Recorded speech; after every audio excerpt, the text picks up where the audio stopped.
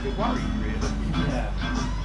You're not going to try the, what was the total amount spent by Guitar on winning their bid? Oh.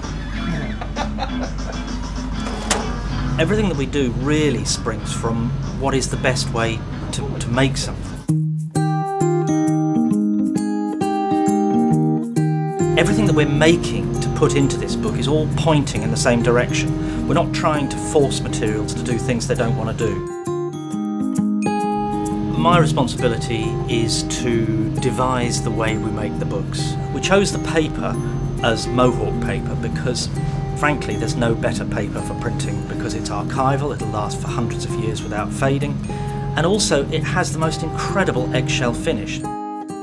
So having assessed the colour, having decided on it, we then print it, we PDF proof it, then the sheets come up to the bindery here where they're cut and folded, they're sewn, and then they're glued, and then meanwhile the cases are made, the cloth's cut, wrapped around the boards, and I'm working here with a team, both here and at the printers, who understand exactly what we're trying to do.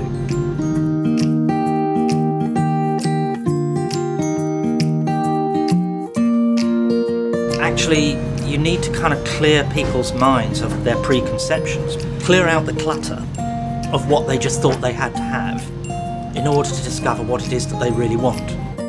As it happens, I think it's a very nice touch that our books both involve, the very most modern equipment together with this very sort of handcraft industry that hasn't changed for hundreds of years.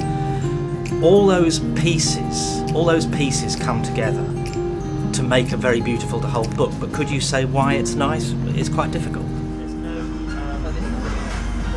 It's not like a proper press where you've got a brick pull register. They're a knock-up register. Yeah. It's a gentle push register.